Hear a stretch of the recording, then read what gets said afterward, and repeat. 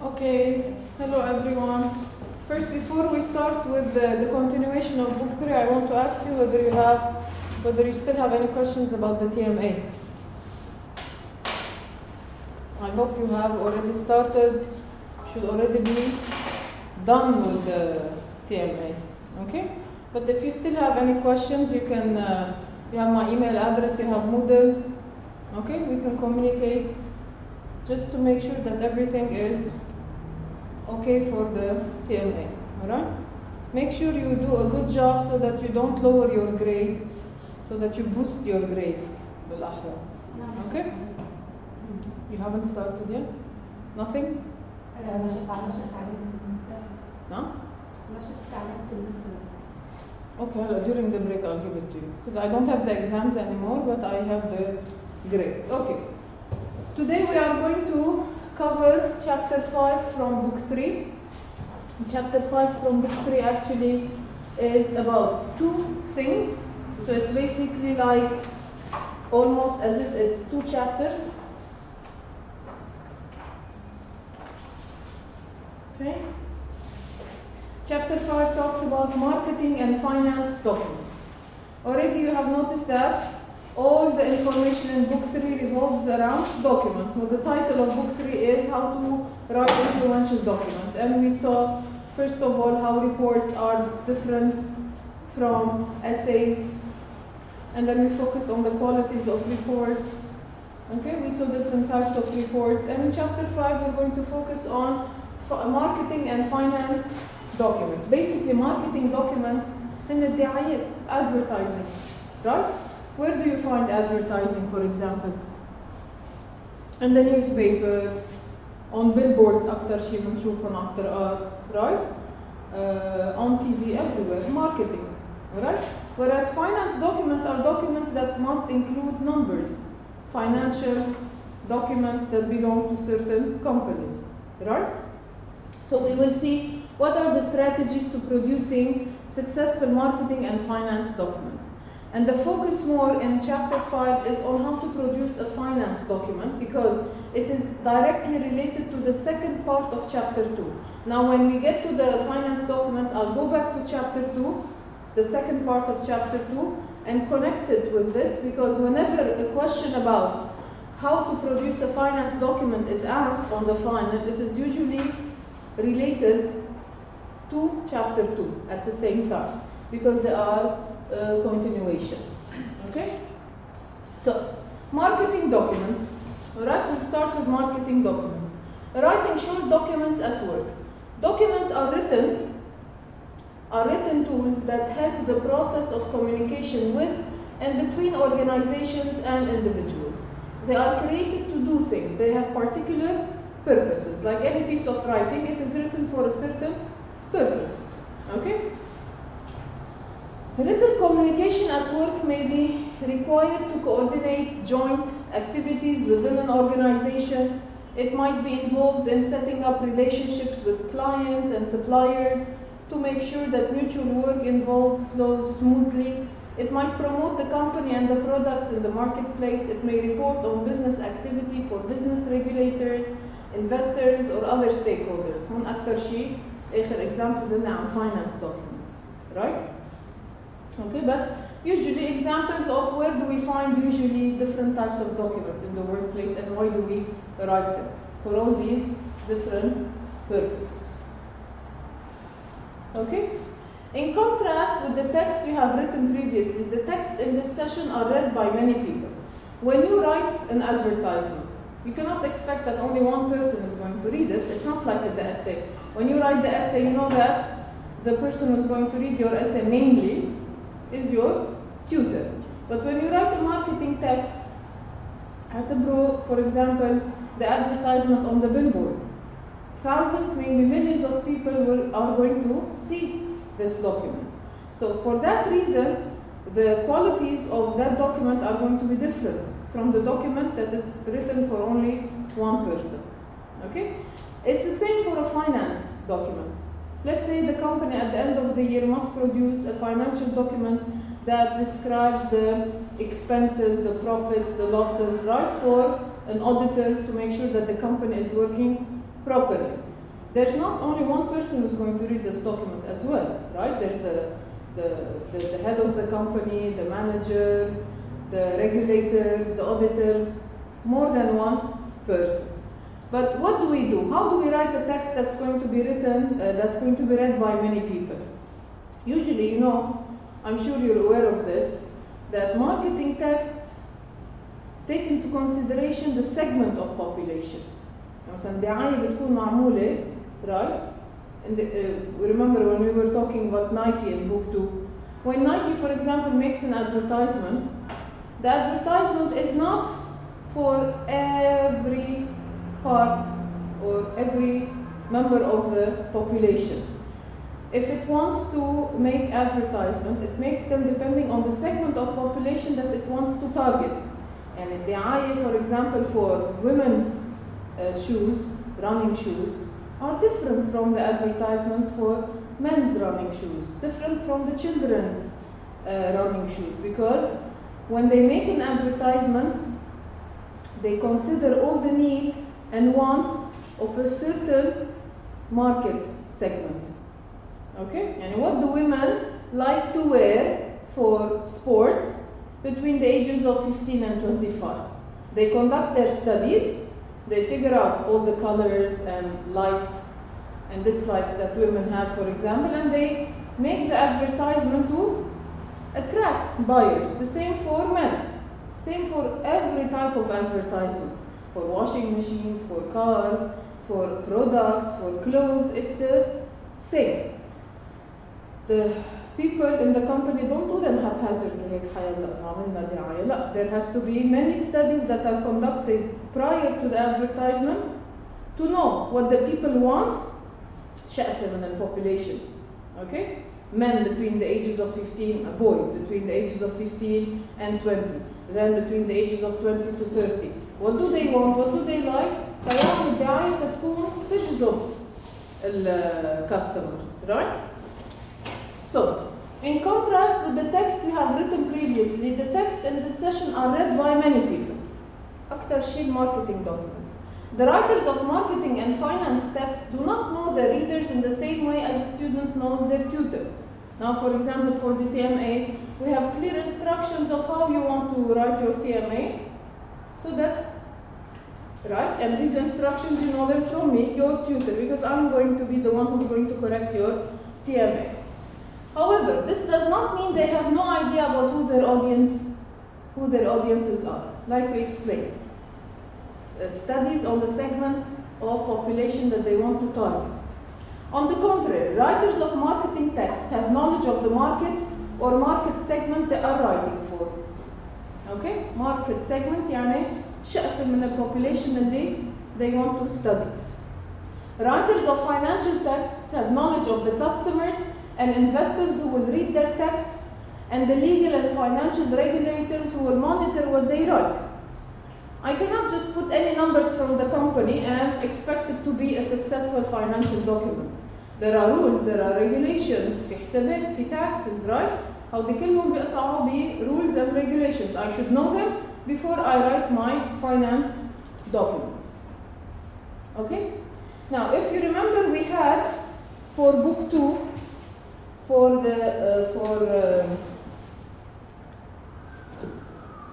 we had a checklist that told us how to make sure that our essay was conformed to the structure and design and content of how an essay should be like, right? We said that checklist, we took parts of the checklist from each chapter, and then that checklist was at the end of book 2. The same checklist or the same style of checklist exists for documents as well, okay? And it's also put at the end of the book for you. Just let me check. Yes, it's on page 167.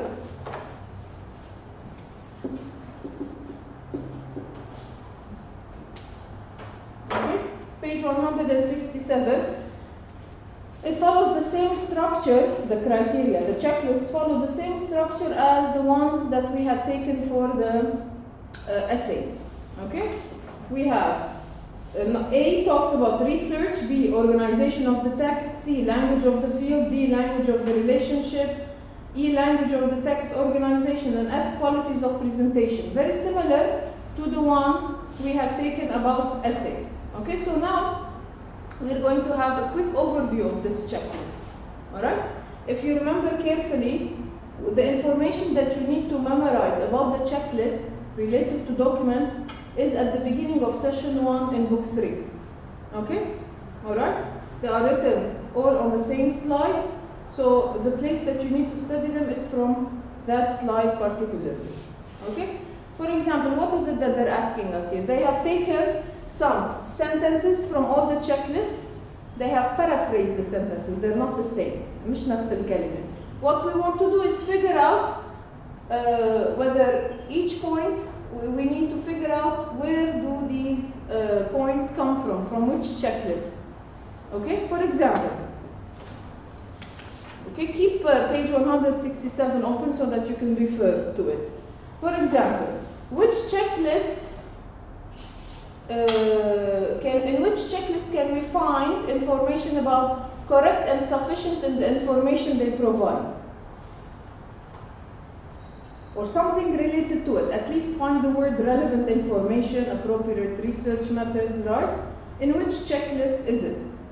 مش ضروري يكونوا نفس الكلمات بس نفس المعنى. Sufficient and correct information. If you just look for the word information, it will be enough already. بالresearch أول وحدة, right? Because it's when I do research that I figure out what is the information that I need, right? I read a lot of your TMAs that are already posted on Turnitin. It's obvious in question 2, right? It needed research, and you cannot just copy anything from the research. Whatever is relevant to the essay that is required of you. Clearly focused on a specific purpose. From which checklist do you think this is taken? It's from B, right? Because it says clearly focused on a specific purpose. It means that the structure of the text is clear and appropriate to the task and the context. Okay? Number 3 here, the third point, clearly focused on the user of the document. Who's the user of the document? The person is going to read it, right? Basically, you produce it, but someone's going to use it. The user is the reader, so. Language of the field. Exactly, it must be the language of the field. Is the language appropriate to the subject of the text? Well organized and well thought through. Is the essay well organized and well thought through? It means organization of the text. Very good. Readable and concise. Language of the relationship. Concise, exactly. Readable يعني اللغة اللي عم استعملها, right, in my document makes it easy for people who are going to read the document to read it properly. Okay? So, organization of the text. The last one is the easiest one. Presentable and layout and accurate in writing. Qualities of presentation. Okay? So, alright, but we forgot to mention a fact that both the fourth and fifth point can belong to two checklists if you want, B and E. Now, anyways, this is just it's supposed to be a refreshing of our memory as to what pertains to the content of the checklists. Okay, like I told you, the information that we must study from the checklist is available in session 1 of book 3. It's on the first couple of slides. Okay? When we get to reviewing book 3, we can go over that as well. Alright. Now we're going to focus on marketing documents. Now, in the book, they ask the students to produce themselves a marketing document. Alright? But with the objectives related to our course, it's not mandatory that we produce in class a text that has to do with marketing. So what we're going to do is we're going to just look at the techniques required to produce a marketing text. We're going to look at some marketing texts and extract some qualities from them. Okay, this is what we're going to do. So we won't be writing one ourselves. Describing to sell. With marketing text and specifically sales text, you can see how companies describe themselves, right? And when we talk about this part from the chapter, think of all the advertisements you see every day. On television, on the billboards, when you open a newspaper, anywhere, right? We are bombarded with advertisements all day long, on the radio, and every company is trying to sell its product in one way or another. Okay?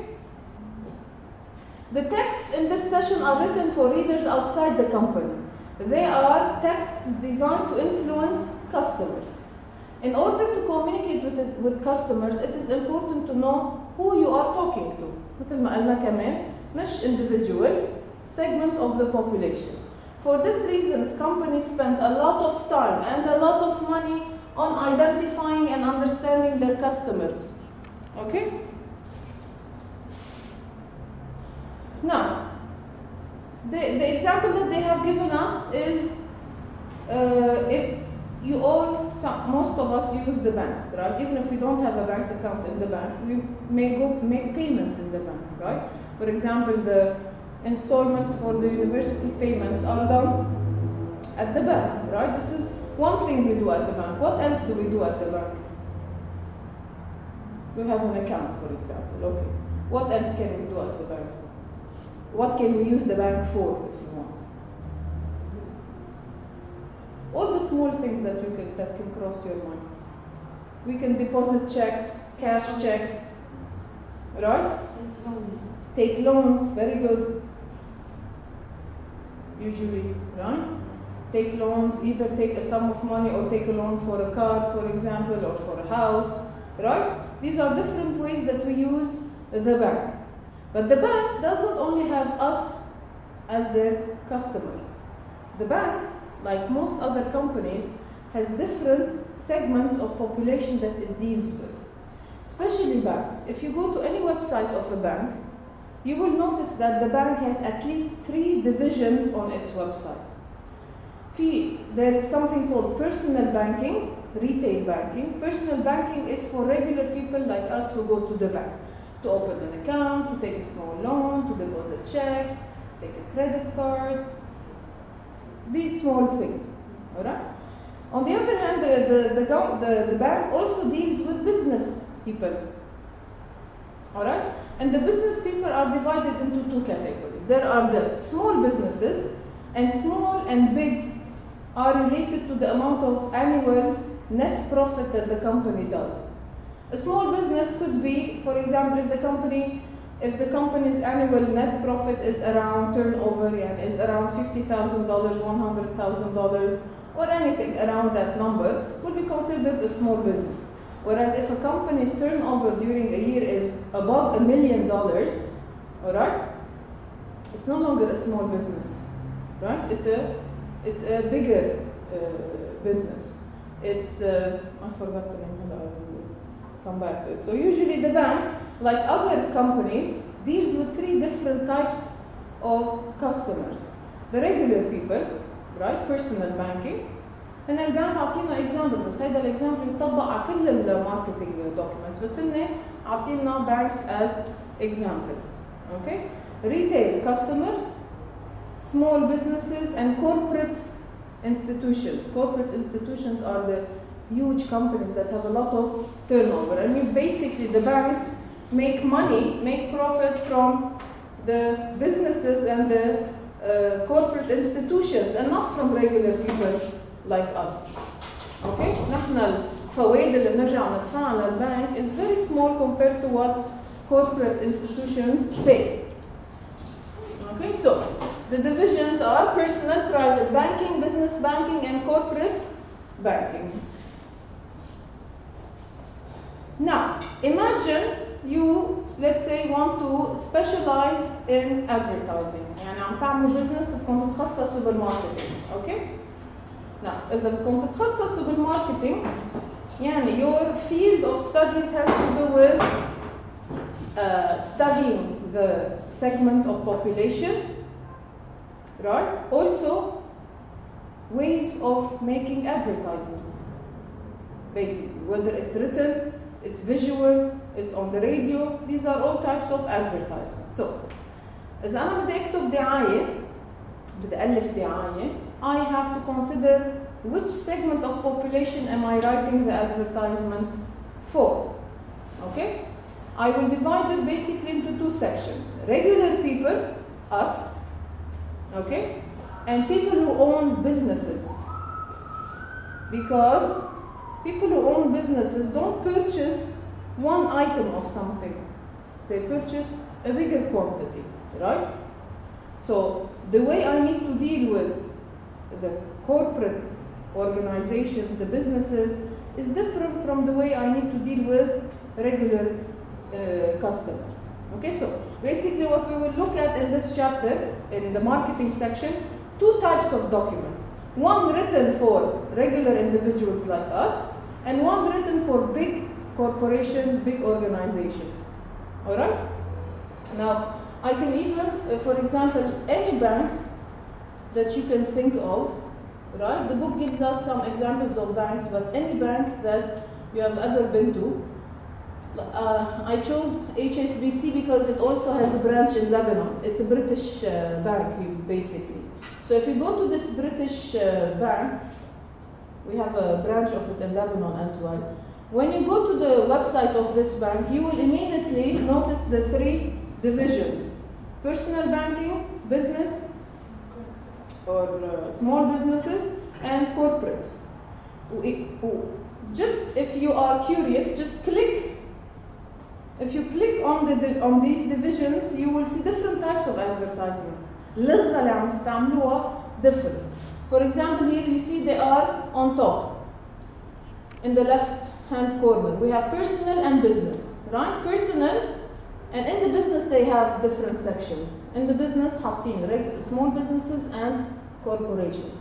If we click on personal, this is directly related to the slides that I'm going to read in a bit, because they will give us the structure of sentences that are used in writing marketing text for regular people, and the structure of sentences that are used in writing a marketing text for big corporations. Okay? Usually you will notice that any advertisement related to regular people, they are very short and they are very personal, as if someone is talking to you, right? Because they want to grab your attention. They are very personal, they are short, and they are made to draw your attention as quickly as possible. Okay? Because you don't want to sit for half an hour or 1 hour trying to listen to an advertisement. It has to be fast, it has to be quick, it has to be attractive to grab your attention. Otherwise, your attention will be for something else, because there are so many things that are advertising every day. So you can see how short they are. See how text صار. So find the mortgage for you. الجمل بيكون فيهم كتير you لأنه عم نحكي مع شخص واحد. If we go to the business,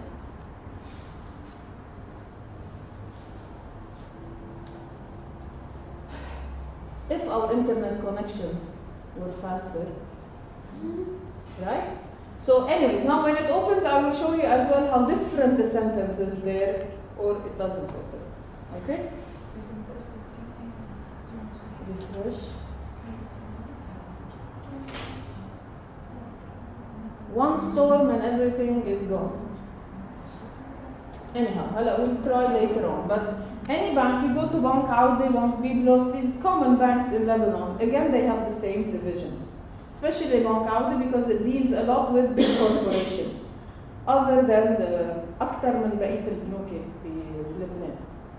Okay, so how do banks? Okay, but I want to draw your attention to something. On the slides it says how do banks. بس مش بالضروري بس نركز على banks. Any company that wants to sell something goes through the same procedures. Okay? How do banks, whether it's whatever it's trying to sell is a service or a product? You know, the bank doesn't sell products; it sells services. But services, products are the same. How do banks address these different audiences? The banks address these different audiences in different ways. The reason is that, why in different ways? The reason is that different groups of customers have different needs and different wants.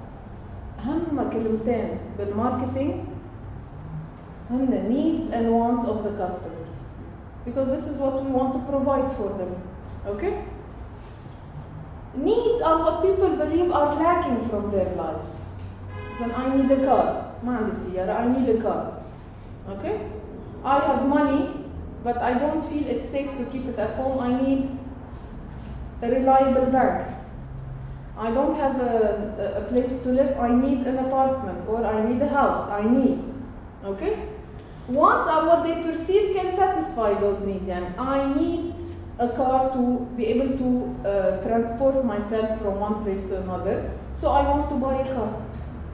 Okay? Need شو اللي ناقص عندي والwant كيف بحس إنه أنا فيني أعبي هذا الفراغ. Okay? Exactly how I can satisfy this need. For example, you need somewhere to keep your money safe. This is the need. And so you want a personal bank account. Banks know this and try to get you to open an account at their particular bank. You notice this, right? You notice on the billboards أكتر شيء منتبه. All the advertisements are almost the same, especially for banks.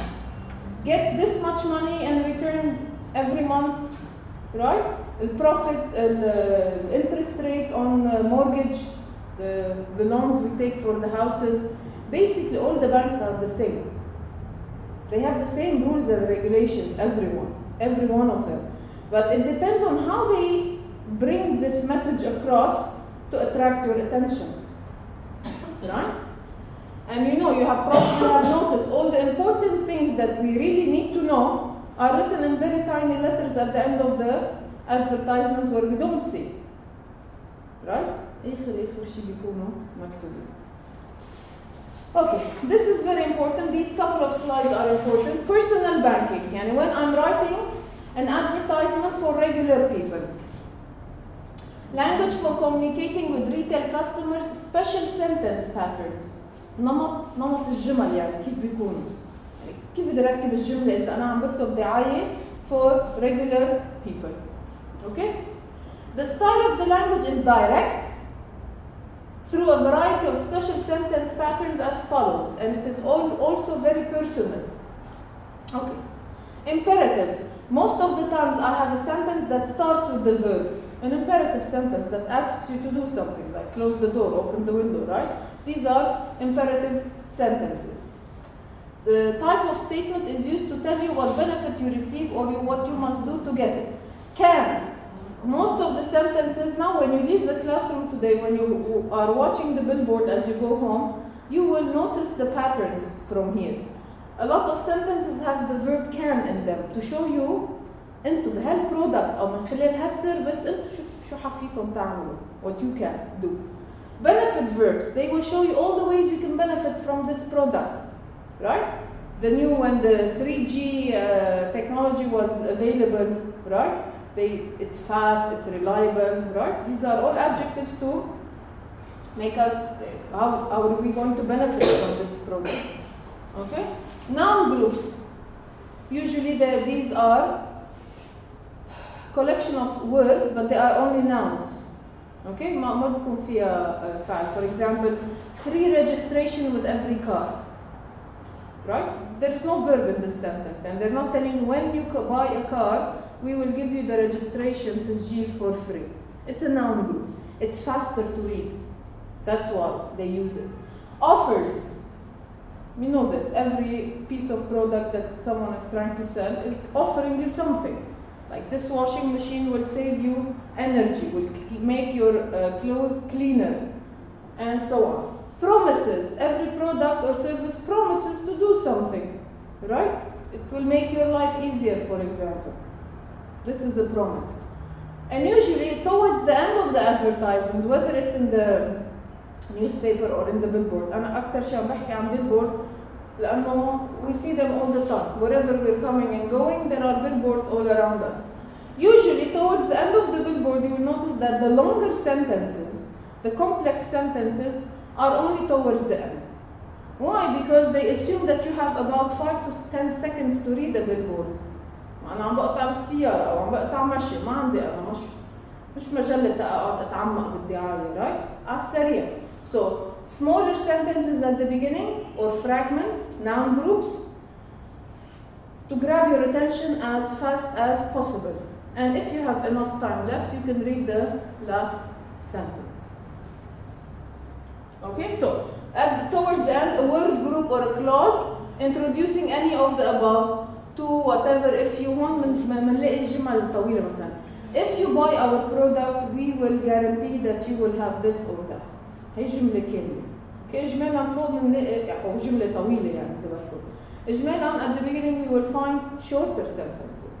Okay, like we will see in this example in the book. Please open your books to. Just let me tell you which page this exercise is from. First of all, open page 108 in your book, activity 5.5. Okay?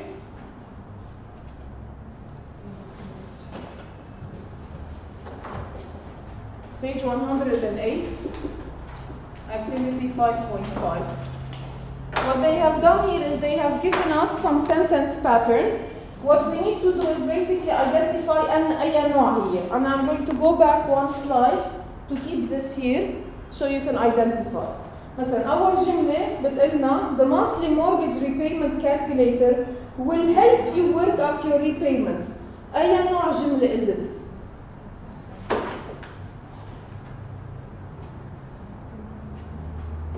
Yeah. Leave this one if you find it. If you find it difficult. The second one. Yeah, exactly, will help you. It's a benefit verb, right? So it's benefit verbs. Now the second one. With our, you can get a great package of benefits. Can. The bank's card offers you a fantastic rate of interest. An offer.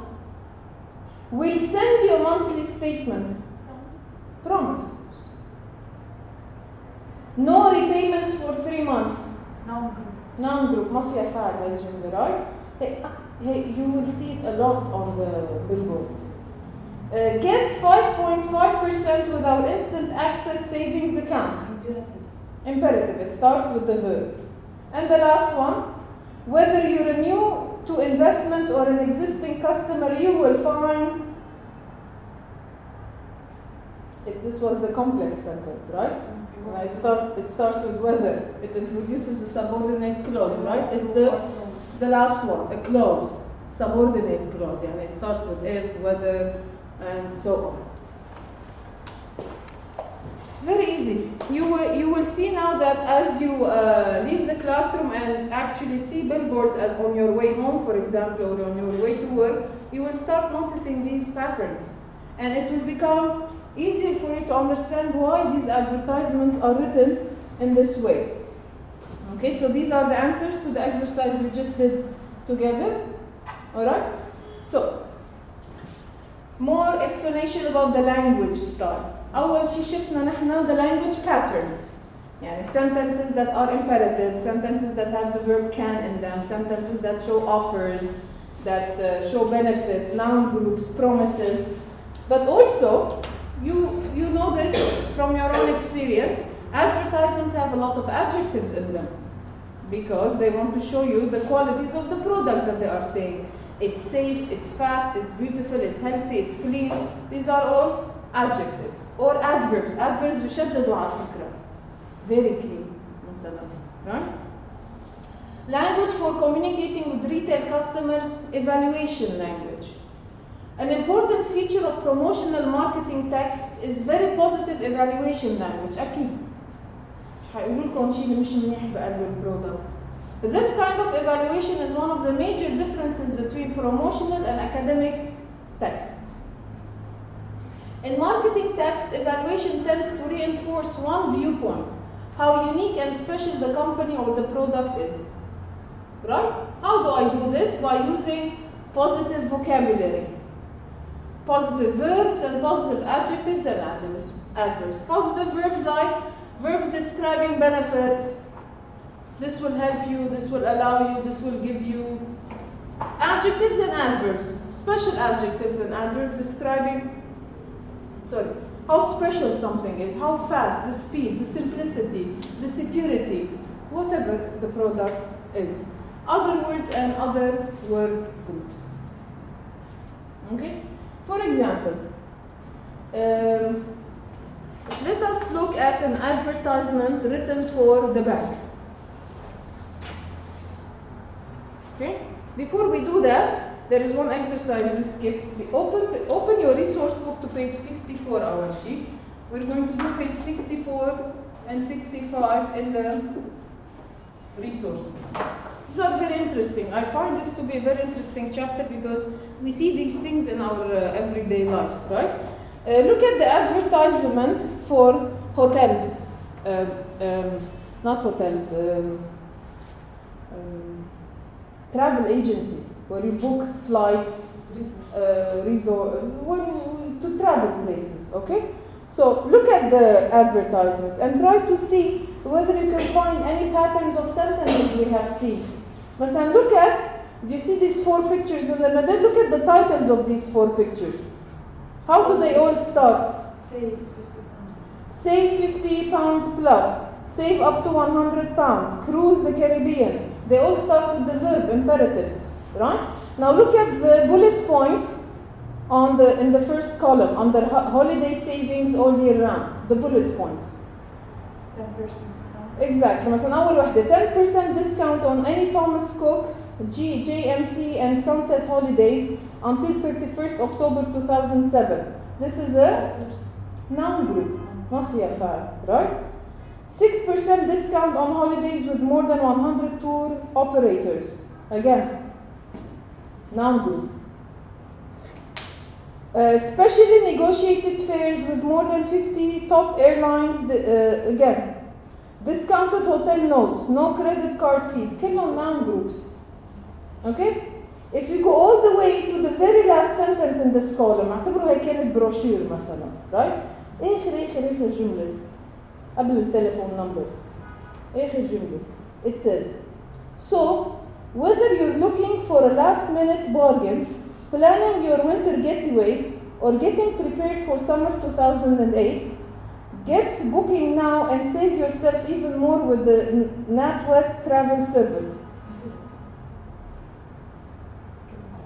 It's the complex sentence here. We have a subordinate clause. Whether you're looking, and if you're looking, do this and this and that. It's the last one, last pattern, a clause, a subordinate clause, right?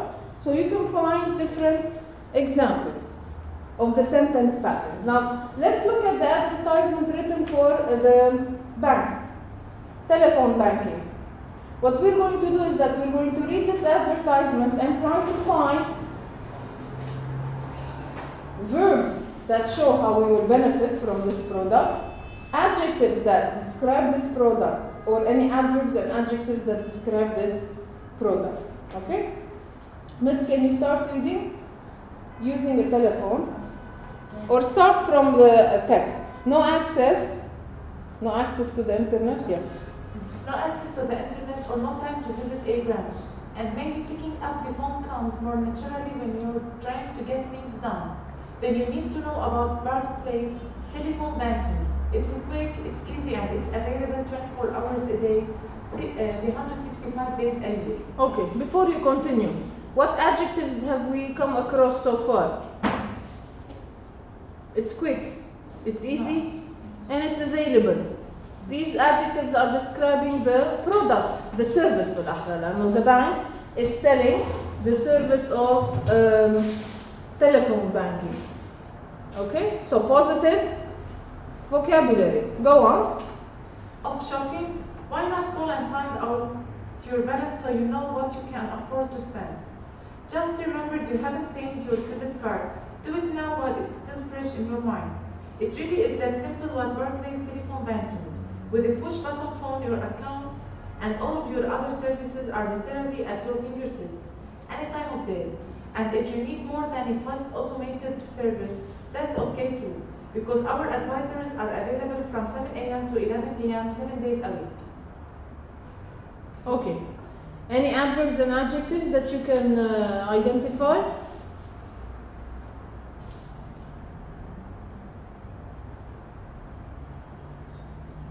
Look at the adverbs. Fast automated services. Exactly, fast automated service, meaning that not an actual individual answers, right? It's an automated service. And you press 1, press 2, press 3. The third sentence, it says, it really is that simple. Really is an adverb, right? It emphasizes simple. Simple is an adjective, so it's really simple. Right? And also, you have noticed that we found the verb مثلا what you can afford. You need. كذا مرة قطعت verb to need. يعني sometimes the advertisements make you feel you need something even if you don't need it. Right? يعني they put it in such a way to create a sense that we cannot live without this product. Right? This is their job, and they do this by repeating these verbs and putting all these adjectives to a certain product. Okay? So these are the examples that we have just covered. So, organizing messages into a text. The overall purpose of a marketing text is to predict the customer's needs and wants. We've come back to the two important words we said are important in marketing: wants and needs. And persuade the customer that the product will satisfy them. The text does this through dialogue with the customers. Right? كأنه في حدا عم يحكي معنا عم بيقنعنا يعني. Even the impersonal and objective language of an academic essay is designed for dialogue with an audience. In order to create a one-to-one dialogue, the voice of the marketing text is quite often here, the word is missing, personal. It has to be personal. Because someone is talking to you, شخصيا. Right? On the last word, it's not on the slide. It has to be personal. Okay? So let's say you were asked the question, what is the language of marketing texts? What do I need to say? I'll go back to the first slide that I need. First, I need this slide to talk about the type of sentences, right?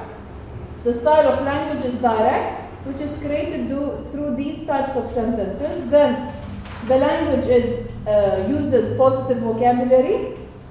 And then the marketing text written for individuals creates a dialogue with the customers. Alright? So this much for advertisements written for personal advertisers, يعني personal regular people. Okay?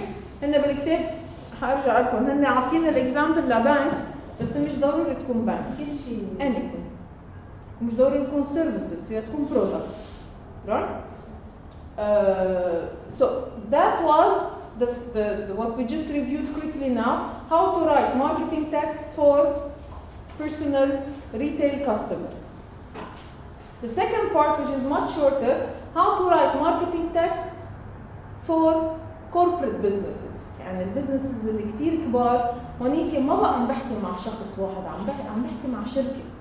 Right? Automatically, it will take more to impress a big company than to impress one person.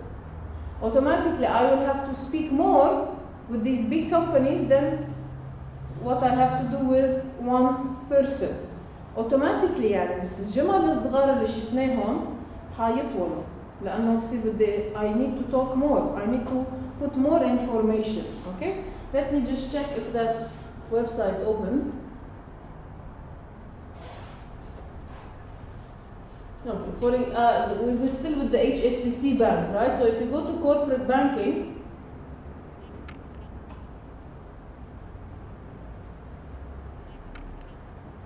you notice, right? If you remember what we saw just a bit before, how short the sentences were for personal banking. صغار, right? Look at, there's almost a text here for the corporate banking, and there's a quotation mark, right? It's a professional person in the field who's giving information about this service specifically to corporate organizations, right? So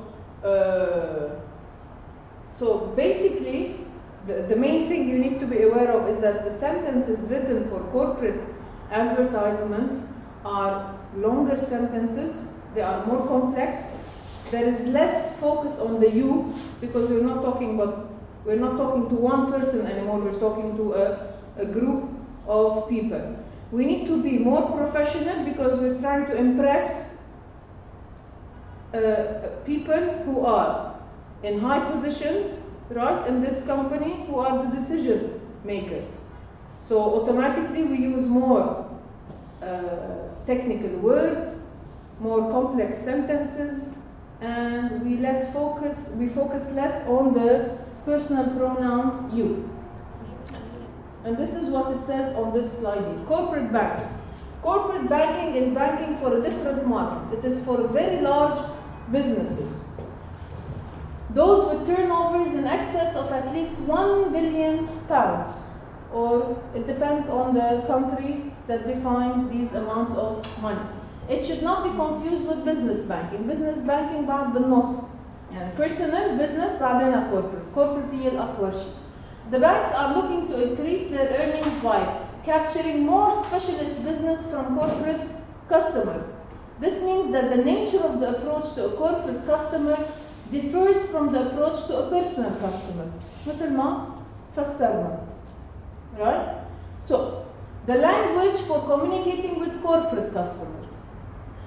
It يعني the language. It is usually more formal than that used to address personal customers. This formality is shown by the use of more complex word groups and more complex vocabulary in general, less use of direct you focused statements, ما بقى الجمل كتير بتبلش you, longer sentences taking a more descriptive approach and containing more information.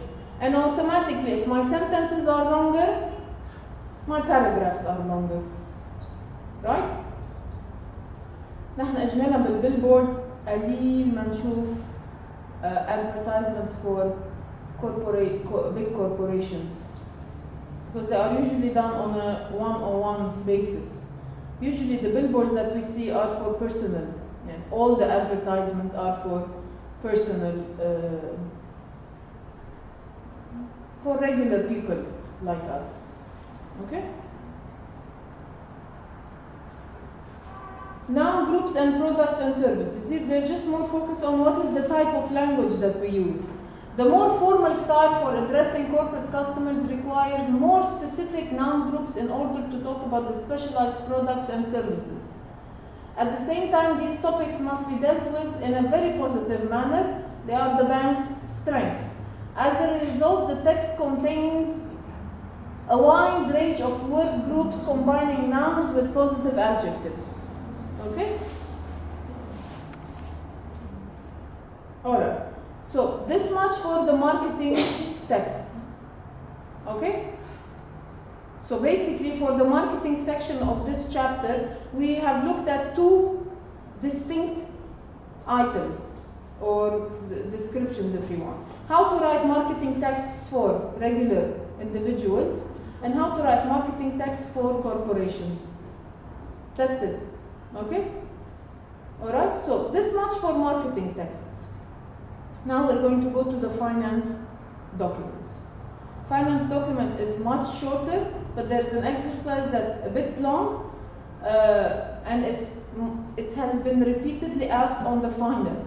Okay, so I will focus on it, but to make sure that you understand the information here, I want to go back to chapter 2 from book 3. Okay, if you remember very quickly. If you remember chapter 2, the second part of chapter 2, we looked at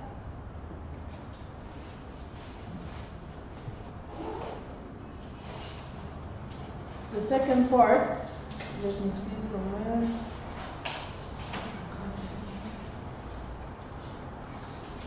Yes, the part of chapter 2 that deals with visual representations. And the second part of chapter 2 we looked at, we said that one of the main differences between essays and reports is the fact that in essays essays have to be continuous sentences. Whereas reports, I can interrupt my sentences to put a graph, a chart, a table, or any kind of information, visual information that I want. But essay, I am not allowed to, okay? I can put these in the reports. Now, when I put a graph in a report, or a table, or a chart, I cannot leave it like that. I need to immediately, right after the chart or table, I need to write a paragraph that tells the reader what pieces of information do I want to focus on from the table, chart, or graph. I cannot leave it up to the reader who يتحذر على شو بده يطلع بالجراف. I need to help him understand what I want him to understand from the graph. Okay? So, the first thing I can do to tell the reader أن أنا عم فسر عن الchart أو table or graph is to start my sentence by saying, as can be seen from chart 1, or whatever the name of that chart is, right? As can be seen from, according to, as shown in, it can be seen in. This draws the attention to the reader that they need to look at the chart in order to understand the information in the paragraph. And like any other paragraph, it needs a thesis, a topic sentence and the concluding sentence. In the middle, okay, all right, but I'll come back to this. But in the middle, what can I include? Let's say I'm giving information about this table that has all these numbers in it, okay? I will write a paragraph below it that tells the reader what I want them to focus on here. هلا هون مثلا في كثير أرقام. أول شيء مش معقول أحكي عن كل الأرقام. أنا بدي مثلا شيء معين ركز عليه تقول للريدرز، right؟ من هالchart. So, first I start with the topic sentence. My topic sentence basically will say what this paragraph is about, which can be the title of the chart already. So, this paragraph deals with the Kazakhstan market summary between the years 1999 to 2003.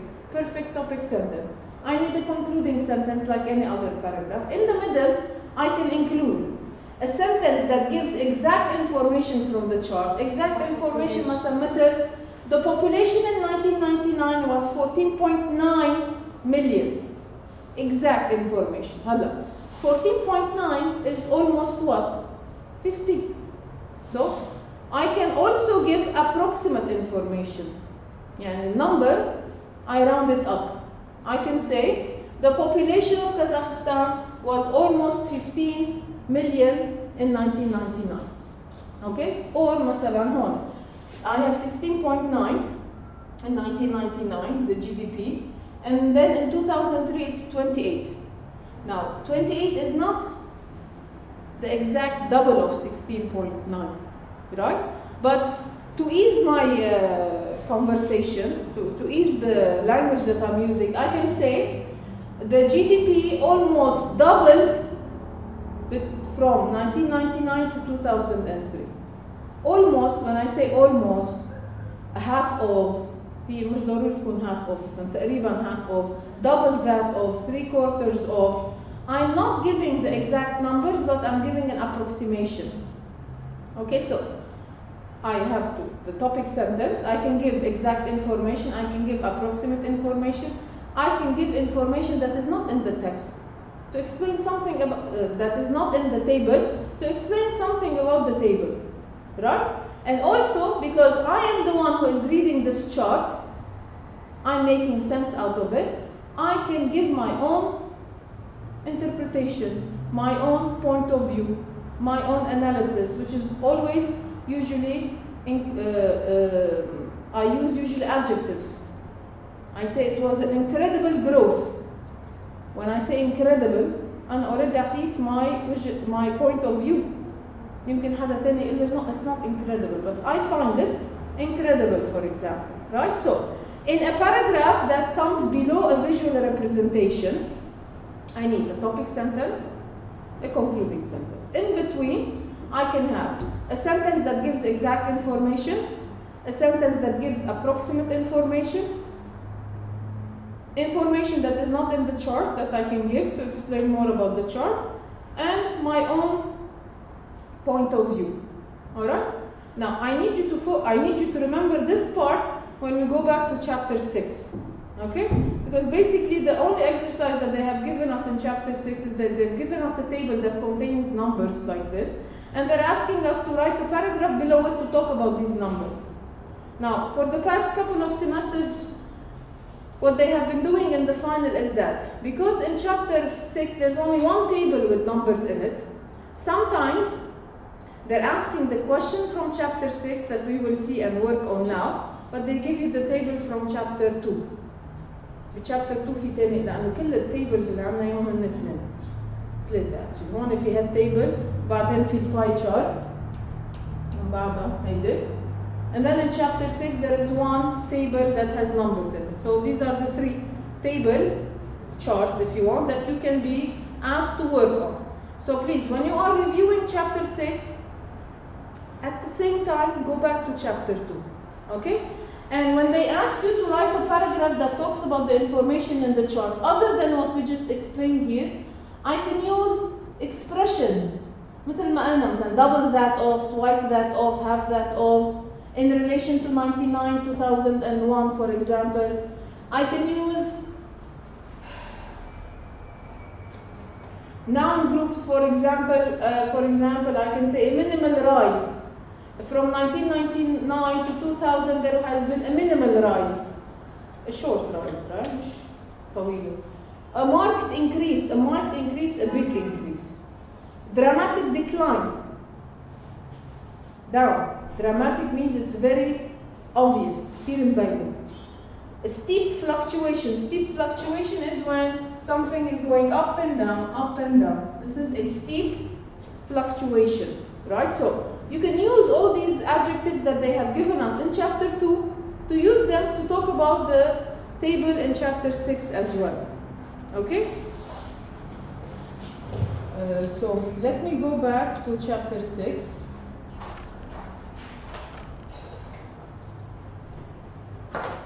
Chapter 6, the second part, finance documents, describing financial data. Okay? Why figures? And why do we need numbers in businesses? Businesses are required to account for what they do. They're not free. There are rules and regulations that they need to abide by. So there are ways that they need to do their business.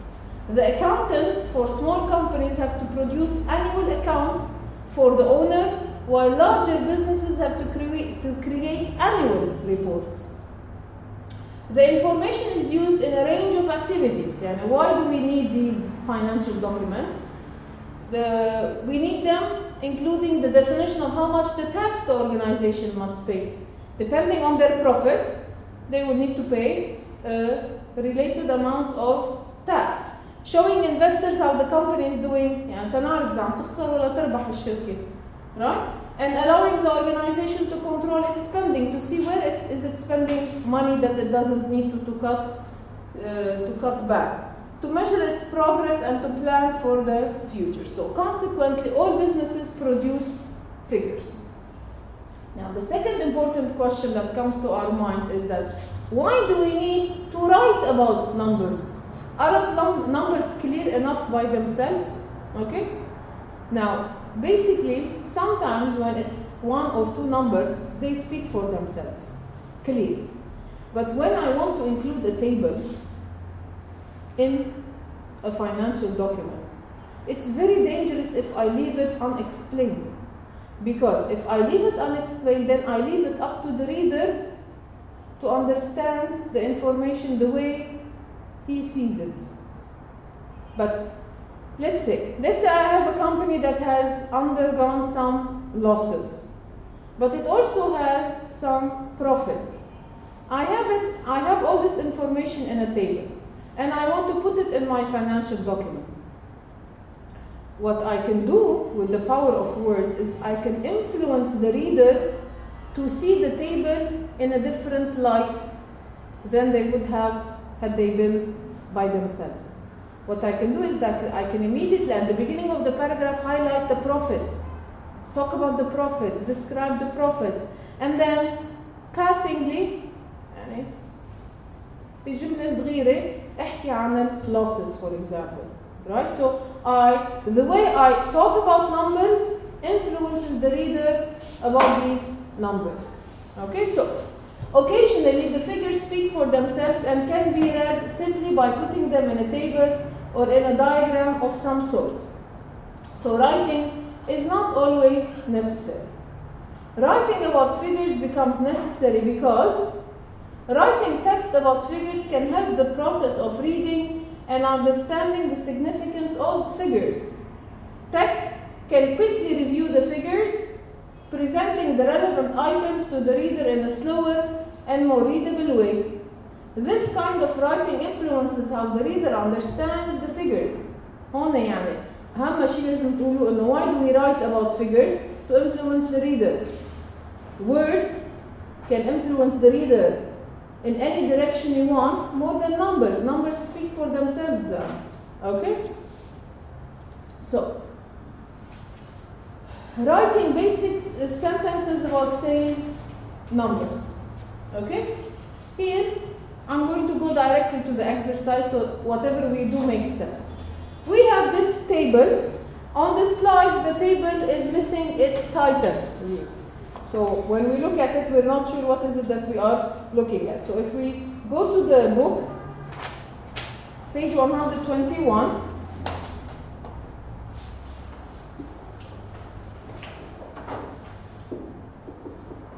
page 121, all right, we can see they give us the title of this table. It says Nokia mobile device volume by geographic area. And the number of Nokia mobile devices that have been sold in these different geographical places, right?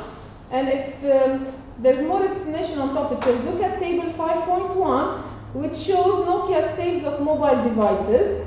Mobile devices include mobile phones, but also other mobile technologies such as handheld computers. And anything that Nokia has produced, if you want. Okay? Now, the numbers here are in million units. Units يعني قطعة, right? قطعة, million units. So, what information do I have here? I have information pertaining to quarter 1 2006. Quarter 1 يعني أول 3 أشهر. And the businesses إجمالا ما بينطروا لآخر السنة تيعملوا study. كل 3 أشهر they call it quarter 1, quarter 2, quarter 3, quarter 4. Okay? Quarter 1 2005. Quarter? Yeah, you're right actually. Quarter. That's a trimester, 3 months. Okay? Quarter, the first 4 months. So, quarter 1 2006, quarter 1 2005. Here this is year on year change. يعني من 2005 ل 2006 قديش صار في ربح أو خسارة. Comparison between the 2 years. Then we have quarter 4 2005 and quarter on quarter change. Okay, between the years 2005 and 2000, the quarter 1 2005 and quarter 4 2005. So anyway, for the purposes of this exercise, we will be dealing with information up until the year-on-year change. Up until here, okay? Right, so we will be dealing with quarter 1 2006, quarter 1 2005, year-on-year change that is given. They've already calculated it for us. It's given in percentages. We have these geographical areas: Europe, Middle East and Africa, China, Asia Pacific, North America, Latin America, and the total. All right? Now, so let me draw your attention. So this exercise, how was it given? It's the same way it's given in the book actually. In the final, they give you this table, or the table about Kazakhstan, any table, and they ask you to produce a paragraph talking about the information in this table. Now, already if you are very good at English, you can, without any trouble, talk about the numbers in the table. But usually there are some rules and regulations to the structure of the sentence. Okay? So you can benefit from that. So we're going to merge the two exercises, the two chapters, the second part of chapter 2 with the second part of chapter 6 to come up with a very good paragraph that describes the information here. مثلا قبل ما نبلش بالسنتنس باترنز، إذا طالبين مني أكتب باراجراف بدي بلش بالتوبيك سنتنس، شو بدي أقول بالتوبيك سنتنس؟ Yeah. So say it. This paragraph shows the Nokia mobile device volume by geographic area. Or, right, I can put the verb here because I don't have a verb here, right? So I can say this paragraph will describe the sales of Nokia mobile devices in different geographic areas. Usually the topic sentence is very easy to come up with. The title of the paragraph, the title of the chart, the table, is your topic sentence. You don't need to think about it much. The conclusion, the concluding sentence can be anything that you can conclude from this table. For example, if you look at these numbers, look at 2005 and then look at 2006. I keep 2005 is before 2006. Right? What do you see? Decrease and sales. Increase. Increase. Right? So all the numbers have increased, all of them. So the conclusion that I can come up with that, the sales increases from, which means that Nokia was doing very well between the years 2005 and 2006. So I can say Nokia shows great sales between the years 2000 and 2005, 2006, as can be seen from the table, where all the countries have increased their sales. And some countries have even almost doubled. Like, for example, if you look at North America, it was 4.3, almost doubled, right? Now it's 8.4, which is even more than the double coming, right? So, now, for this exercise, please, to look at the sentence patterns, I will write some on the board, but please, I want you to, as you're studying this session, please put the following page numbers to review at the same time. Page 122 and 123. Okay? Here they have given us more than one sentence pattern that we can use. How did they divide them? First, they have given us an example of how we can write about one number in a sentence, how we can talk about two numbers in a sentence on the same line, and how we can compare two numbers on the same line between two countries. Okay? So, look at the first example. On page 122, it says, sales in Europe, sales in Europe stood at يعني وصلوا لحديد. Okay? Stood at 20.4 million units in quarter 1 2006. Right? I'm just talking about the first number, 20.4 million. I'm not obliged to always use stood at. They have given me other verbs that I can use. I can say amount to, reach, stand إنها أصلا, total, or verb to be, was. يعني كمان فيني أقول sales in Europe were 20.4 million units in quarter 1 2006. Sales in Europe totaled to 20.4 million units in quarter 1 2006. Right? شو بدي إياكم تعملوا if you have the exercise? Vary the verbs. Okay? And don't use the same verb in every sentence. It becomes tedious, it becomes repetitive and boring. Okay? هلا مش ضروري كل وحدة يعني كل جملة أقول sales in Europe. I can say Nokia's European business, Nokia's Chinese business, Nokia's Middle Eastern business. And I can say the subject in any way I want. Okay? So the first example that they have given us, let me write the first one down. Here we have Nokia's sales in Europe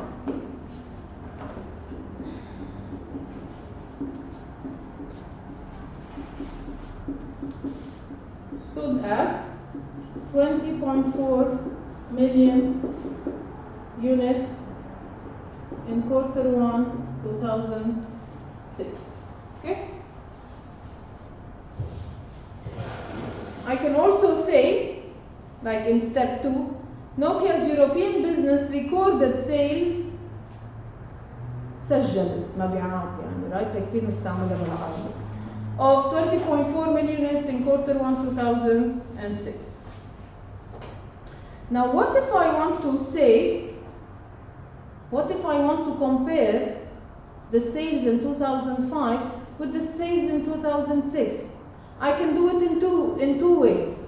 Either I can only give the percentage of rise, هون لأنه كله rise ما في decrease, right? Or I can give the percentage of increase with mentioning the number in 2005. Okay? So these are the examples in step 3 and step 4. So فيني أنا I can say the following. Sales in Europe stood at بدي كمل كأنه عم برجع عيد نفس الجملة. Sales in Europe stood at 20.4 million units in Q1 2006 نفس الجملة up 17% from Q1 2005. Right? And I repeated the same sentence so that you are not confused. The same type of sentence. Sales in Europe stood at 20.4 million units in Q1 2006, up by 17% on Q1 2005. So what if I want to know how much the sales were in 2005? Okay?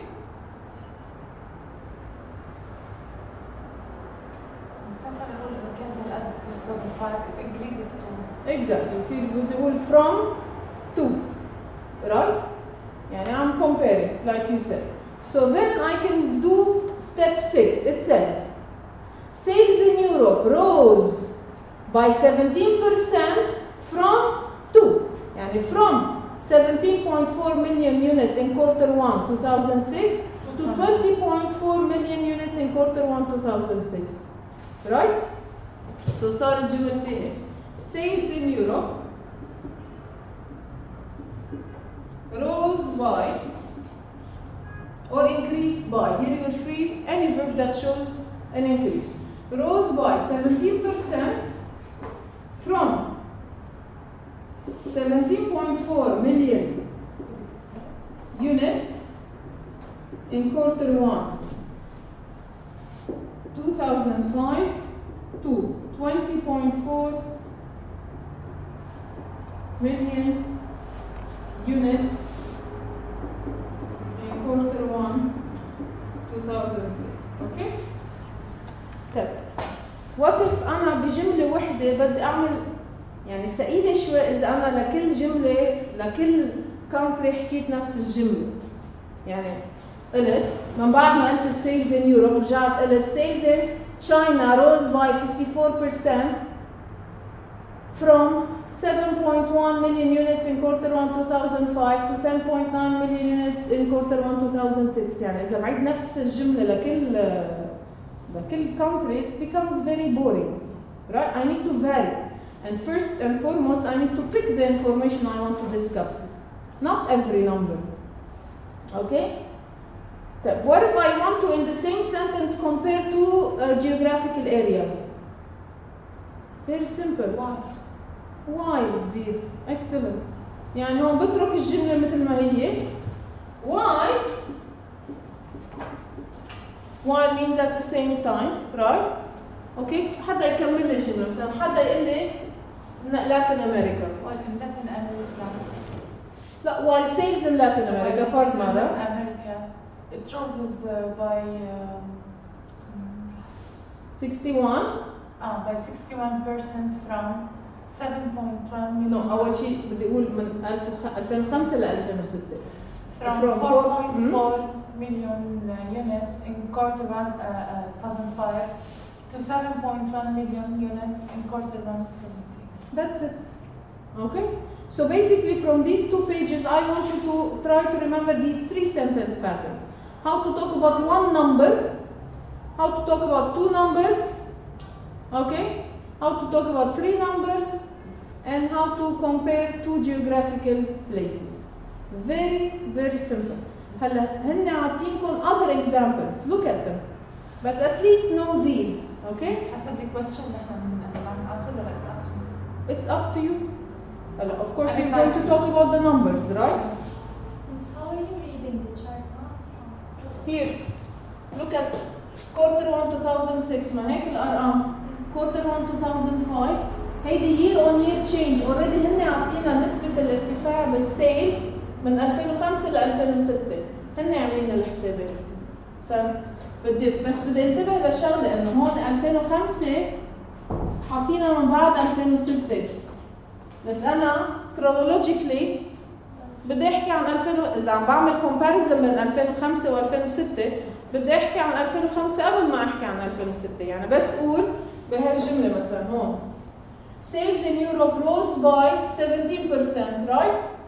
الارتفاع يعني من 2005 ل 2006 17% from 17.4 right to 20.4. What about the second? The second part we're not dealing with.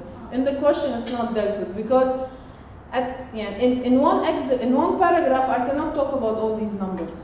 To talk about all these numbers I will need an entire paper. So for the purposes of the exercise they have cut it short. But you can, the same type of sentences, apply them to any number that you have. هونيك مثلا شو عطينا quarter on quarter change مش year on year change. لأن هون quarter 4 2005 يعني رابع فصل بالسنة. You want to compare it with quarter 1 2005. يعني أول فصل بدي أعمل له مقارنة مع آخر فصل. مش من سنة لسنة، من أول فصل لآخر فصل. Okay? So, let's say you are asked to write a paragraph about this. You're not obliged to write only these sentences. أول شيء فيني بلش الجملة أقول as can be seen from the table, right? You can give approximate information كمان. شو قلنا؟ how the exact information. فيني أنا أعطي كمان approximate information. يعني فيني أقول مثلاً 11.9 it's almost 12 million. By the fact I say almost double that of عم بعطي approximate information. You can incorporate between the sentences your own interpretation. What you interpreted, for example, is the fact that all the countries have seen an increase in sales. Right? You can insert this piece of information. It's your own analysis. If you know anything about Nokia, if you have any information about Nokia that is not in this chart, you can include it as well. If you want to. Hey, in the conclusion you can conclude something. But I mean any piece of information that you have. Okay? In the conclusion, for example, you can say, unfortunately, we all know that the sales of Nokia mobile devices have decreased once the Androids, right? Smartphones have surfaced. Until Nokia was able to catch up, the Samsung and iPhone had already swept the market. So you can give this conclusion as well, right? So, but when I'm writing this paragraph, it's very important that I'm not redundant. يعني ما عم بعيد نفس النمط الجملة لكل الأرقام. You don't need to talk about all the geographical areas. ما بدي أكتب جملة عن كل وحدة يعني حق بعض تحت right؟ فيني نقي 3 4 هون أعمل variety. Give my own interpretation, give approximate information, alright, to come up with a good paragraph. Now, as far as I remember, last semester we didn't have this exercise on the final. But in the previous 2 finals we had this exercise. مش كمان مش بالضرورة مع هيك chart from table 2, chapter 2 تبع كازاخستان. Either this or this. There are 2 tables in the entire book already that you need to focus on. Okay? It's simple. It's not complicated as long as I know what I'm doing. If I look at the table carefully, I can see the numbers. All I need to do is write about them. Okay? This is it. This much for chapter 5. I'm going to stop here now. Next week we will continue chapter 6 and go over all of book 3. Review all of book 3 together. Okay?